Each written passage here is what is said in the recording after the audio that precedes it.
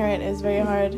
I'm still figuring out day-to-day activities and how to get those done. Where some days she wakes up not wanting to even get dressed, or brushing her teeth is a hassle. Let me see your tongue. Ew. You ready for school, Babella? Yeah? I became a teen mom when I was sexually abused at the age of 16. I had to, confront that situation and figure out how I was gonna move forward, because now I was not just thinking about myself, but I was thinking about my child. I'm Julie. I'm a peer educator with the Remix. Remix is a curriculum taught to high schoolers and middle schoolers on sex education. We not only further their knowledge in sex education, but also on decision-making, relationships, and communication. Come on, guys, there's just so many changes you go through. So you were a child, and then you're transferring to your adolescence. Higher estrogen levels. What was that? I never had that, puberty conversation with my mother.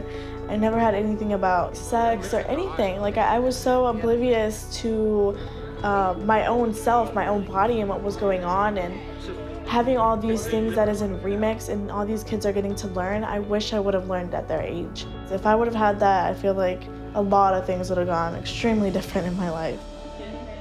Working at EngenderHealth has helped me develop professionally, as far as helping me put together a professional email, manage my finances. I wasn't very comfortable speaking in front of a crowd. I was very nervous of implementing a curriculum to kids. EngenderHealth has helped me a lot, becoming confident in myself and in my story. I could not go back to school. I had to make sure my daughter had food on the table, was able to go to daycare, and I was able to work. At one point in time, I actually became homeless. And that's when I met my partner.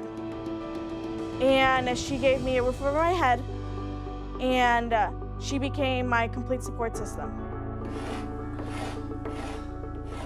I have always been an artist ever since I can remember, and with that, I want youth that is homeless and youth that doesn't have the resources, but that are so talented, to be able to display their artwork and be able to sell that artwork for what they believe it's worth. That's what I want to do. I want to open my own business. And now I feel like I'm in a point in my life where I'm pursuing all of my dreams, and my daughter is doing amazing, and my wife's doing amazing as well. So living life and confronting all those obstacles that are thrown at you, and keeping your head held high and picking yourself up when nobody else can pick you up makes the biggest difference of the world. 1, 2, 3. Go. 3. Oh my gosh.